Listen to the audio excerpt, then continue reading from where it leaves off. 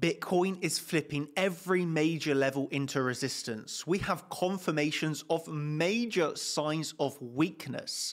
In this video, I'm going to be preparing you and getting you ready for a massive move to the downside. If you are not prepared for this, you are lining yourself up to be wrecked. So please listen carefully and closely as I prepare you for these scenarios. Price, honestly, it really can be dropping to $40,000 zone. I see a lot of people saying that's not possible, that's not going to be happening. Well, it can happen. And if you are not prepared for such levels, well, the only answer is you will end up being wrecked. So I want to prepare you for those bearish scenarios, get you ready for what's going to be looking forward in terms of the next high probability trade setups. That's what we're all about here. We're not perma bulls, we're not perma bears. We just want to trade the charts, get in, get out, make some profits, move on to that next trade. So let me go over the charts, explain first of all, what is the latest major sign of weakness that we have seen leading to this drop to the downside, and how I'm trading and looking for next. So let's go into it. Really simply, let's start the analysis. So first of all, the last major sign of weakness that we actually saw confirmed on Monday. And that was, really simply put, the retest of the value area low. Remember how over the past month we had been trading very closely these value areas. If you've been following along the past few weeks, you would know. Really simply, you can see how price action had went, right? We had the value area high test. We moved back down to the value point of control. Then we had the secondary retest of the point of control, retest of the value area high, retest of the point of control, and this is the important part. Point of control flipping to support, lost with candle closes, and then we can see how that flips to resistance. So you flip range point of control from support, lost, flip to resistance. Why is that so important? Because it's exactly what happened on Monday when we flipped the range value area low from support, candle closes below, flipped into resistance. Okay, so looking at it now, this was very simple, very obvious, right? But I will say, when you're looking at this not from Monday's perspective, but looking at it like this is a difficult short from a swing trader's perspective. Why? Because you're going off of a lack of confluence to just place a limit order at value area low. Very difficult trade setup. You really have to wait for the intraday setup. We're very much aware that value area low is resistance, but to just place the limit order, you're looking at a very large stop loss. It's just let's be honest, it's not the best trade setup. What you're going to need to do is wait for the intraday setup at that level of zone. And you actually were granted the most perfect intraday setup off of that zone. So what was it? Let's zoom into a lower term time frame. Okay, this was the price action that you had up here around 63,500 at that value area low. And you were granted the intraday setup of an internal range with a swing failure pattern. Really, really, really nice that Bitcoin is finally moving back into its old ways. Really simple swing failure pattern of the range high, granted a short trade entry. You had this internal range to be trading down here with the range low up to then what would have been the range high, swing failure pattern of the range low, up to the high for the swing failure pattern, and then we move our way back down to the range low to give us one more reactive move for that partial rise, ending with another lower high and breakdown. And then what happened from this area of support, we flipped it into resistance on this move to the upside. At this point, you have then had major sign of weakness confirmations. The value area low retest on a high term time frame, lower term time frame perspective, entry for the short, bringing it back down to range low, which was lost, retested. At this point, you have higher term time frame, levels being flipped from support to resistance, lower term time frame confirmation of weakness, losing that internal range. Well, what is your thought process then? You have to be understanding that lower is the highest probability. I want to share with you a quick post from my daily morning updates that I do for the Champions members, and that was at this point. I was looking, of course, we had just formed that internal SFB, lower high, continuation to the downside. That is how it played out. Why was this? I told my team very clearly, my personal perspective of what I would like to happen next is to see price drop down through support to take out at least $61,000. Why was that? Well, at this point, I recognize we have some major levels down here. I really want to see it tested. I want to see these levels tested. This is major liquidity. We've just seen the value area low, which was an important level for me, flip to resistance with the SFP. We have come up to a point that really simply I felt the highest probability or what I wanted to see next was lower prices to come. Okay, so it was as simple as that. I felt lower prices next was the highest probability. And we can see how that kind of played out yesterday around 4 p.m. UK time. We were making our way down. I was telling my team still would like to see lower prices to come on Bitcoin. And we did get that right this morning. Waking up, we wanted to see $61,000 taken out. We got $61,000 taken out, a few days later. Just had to remain patient for that. And here we go. At this point, I tell my team really simply, we're either going to get the monthly naked point of control reclaim or lower to 60,200 naked point of control. Let me just show you how that played out because the flips that we saw here were really, really nice indeed. So let's go down to the 5-minute time frame. What we done in the end was really simply, again, we wanted to see 61K taken out. 61K gets taken out. At that point, you get the monthly NPOC reclaim. And if that doesn't happen, we simply got to look for lower prices. Okay, if unable to reclaim, we look for lower.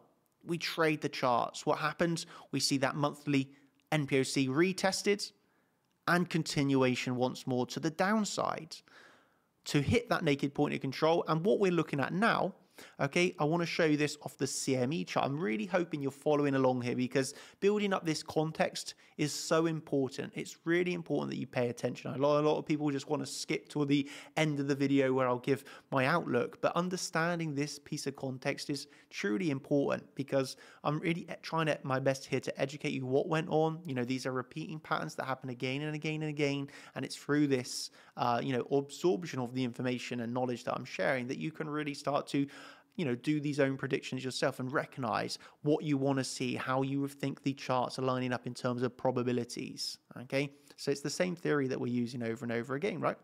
And so really simply, yeah, we made our way down. And what is important is the CME gaps. Okay, so this is on the CME chart. If you've not got this loaded out, it's BTC1 exclamation mark. Of course, we have this CME gap, which is now filled.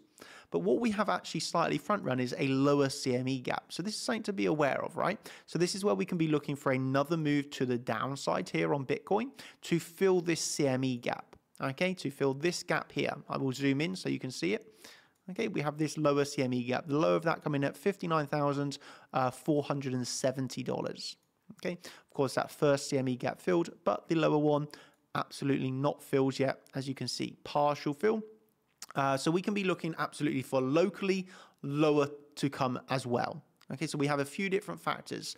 Locally, the lower CME gap drop to fill that CME gap. And of course, on the higher term time frame, we're also seeing major levels of major signs of weakness, let's say. And again, I want to emphasize the biggest one that we've seen recently, and that is that value area low retest into resistance for this subsequent drop to the downside. So we can start to make it very simple, right? First of all, as I said to my group this morning, if we cannot reclaim this monthly, well, we were looking to 60,200 MPOC. That's where we're trading at now. We're pretty much trading on that naked point of control. So now we can focus in on the CME gap, that lower CME gap. I've obviously already told my team about this a few hours ago, but that's what we're going to be looking at next is the lower CME gap, right? And the fill of that. If we can find support here and reclaim the monthly, that will give us a lower term time frame market structure change and a local sign of strength. And that would be the first glimpse of strength that we've seen here. Okay, so really simply, we would like to see for higher continuation the monthly NPOC obviously now tapped, but reclaimed as support. Why? Because that will give us this nice market structure change of this local range that we can be trading. Okay, so what we can be looking at locally for a new trade setup would be, let's say, move to the downside, take out this low. That would also fill that lower CME gap, right? For then the reclaim to trade that range till it breaks. And instead of SFP to high, you actually look for a reclaim of that. And that's where we can get that local sign of strength. Okay, so you can start to see how the brain is working here, of how we can see activation for new long trade entries, how we can see activation for a short trade entry if we get a swing failure pattern of this local range high, and if we get that reclaim, how we'll be looking for continuation then to the upside. Okay, I'm preparing myself for longs. I'm preparing myself for shorts. I'm just trying to get in at good levels, areas of interest. But undeniably, yes, the higher term time frame right now is looking more bearish than it is bullish. Okay, so I would say I have more of a bearish bias. That doesn't mean that I'm only taking short trades. I'm even in a long trade right now, actually. This was a quicker scalp trade, currently in around $6,000 of profit. But, you know, these are just quick trades that I'm looking to get in, looking to get out. So I would say, yeah. What's something that's really important is that when I say like I have a bearish bias, I am expecting lower, doesn't mean that I'm only going to take shorts, doesn't mean I'm scared to take longs. No, I'm looking to just come into these markets, you know, try and get like I got here, like a nice sniper entry, and looking to bring this. Ultimately, I would like to get a swing trade here. Hasn't worked out as of yet. I've took a few winners, I've took a few losses. Of course, the last video that I made, I was in the long trade, got out of that in the end with only $3,000 of profit, only $3,000 of profit, but nevertheless, still $3,000 is $3,000, right? Can't complain too much. But you can see my last few trades here. $1,200 of profit, then I took $2,500 loss, and then yeah, again on that last trade, $3,000 of profit. This one I was looking really to get out of between 64, 65, but this is the thing, right? We saw that swing failure pattern, we saw the downtrend, and well, of course, that trade in the end was invalidated, and you know, managed to get out with a little bit of profit. So now this is my next trade setup. Of course, I would like to take it into a swing trade, but I understand that is not going to happen unless we can get that monthly reclaim at the very least, okay? Because if that's not the case, well, I'll be looking for another move to the downside, of course, take a small hit on this trade, and I'll look for the swing failure pattern of the CME gap fill for my next trade. But if we can get that monthly reclaim first, well, then I guess what? I have another potential swing trade entry here. And that's kind of the style that I'm going for with this trade at the moment. You know, a little bit of a day trade sculpt that can have the potential of a swing trade. Okay, on the local turn time frame, okay, what we've seen over the past few days, just as we have the local range here, we can also pull this as a bigger range, right? So you can see the importance of that monthly point of control flip, because then we're also flipping this local more range into support. So well, I hope I haven't lost too many of you here. I know sometimes I can start to get a little bit complex, but I do try and keep this analysis that I present to people simple. Okay, I try and do the hard work, the calculations, and then just present it in a way that's, you know, relatively easy to understand. Okay, you can get into my brain, you can get into the thought process. You know, I'm being transparent with my trades. I'm showing you all my trades, the history, what I'm going through. They're not taking 100% win rate. We've got a loss in here. We got 2 winners in here. Currently, then another trade that I'm in right now, you know, looking $6,800 of profit. But you have to understand, ultimately, I have prepared you for those lower prices. Okay, I guess I haven't gone into it in too much detail. I ended up focusing too much on the lower term time frame. Really simply, that would be an overall range loss of support, right? And that, I mean, it's just sign of weakness, sign of weakness, sign of weakness, sign of weakness, sign of weakness across the board on every time frame you'd be looking at that point. If you are denying $40,000, then you are denying every single sign of weakness that you would have as clear evidence, fact on the chart. So, you know, this is where things can get absolutely bearish very quickly. More locally, it's, obviously more locally, it's also bearish, but it's one of these ones that, do I think we can go 40K? Yes. But am I going to be shorting at local support? No. You know, I'm going to still be looking for longs at support. I understand that I need to get out of this if there's a bit of weakness. I understand I would also like to short if we get a bit of a rise next, okay? So, you know, that I just think it's so important that people understand that. It's very, very, very important, okay? The most important thing in this game is making profits, okay? It's not necessarily about being right or wrong. Okay, you can be wrong on a trade idea. Like I would ultimately say I was wrong on my last trade idea. I wanted to see, you know, at least 64K tested, but I recognized where I was going to be wrong. Okay, and at least I made a little bit of profit on that trade, right? $3,000. If I was correct, well, I could have been making a lot more, right? But I was wrong on the idea, but I still made $3,000 of profit. So, you know, that's the importance in this market. Getting in, getting out, taking a few scratches. You know, we're never going to have 100% win rate. It's unrealistic. It's not, long-term going to be the case. although I still am on 100% win rate on my conservative trading account. But nevertheless, it's not realistic in the long term. We got to come in here. We got to, look for these entries. And this is the tactic I'm going for. If you can get a nice scalp trade entry, turn it into a bit of a day trade, turn it into then a swing trade. That's what I'm looking for here on this account. Okay. Could this end in one? I must admit, locally, I would like to see this rise only to take a short trade. But then the next trade, I'll be looking for that CME gap fill. And if we do not get that, then I will be looking overall, of course, for the range low, more towards, to be honest with you, $54,000. So that's kind of my game plan. That's what we're looking at. That's the signs of strength that we would have to see locally, and the signs of weakness that we've seen on more of a higher term time frame. Okay, so I hope that has made sense to you. The local oh man, I got so much to go over here. Yeah, obviously, the sign of strength retest of that point of control, how locally you had that as a setup of a swing failure pattern. So it was an intraday setup that obviously gave the downtrend to the move. But yeah, I think that's everything that I wanted to cover here.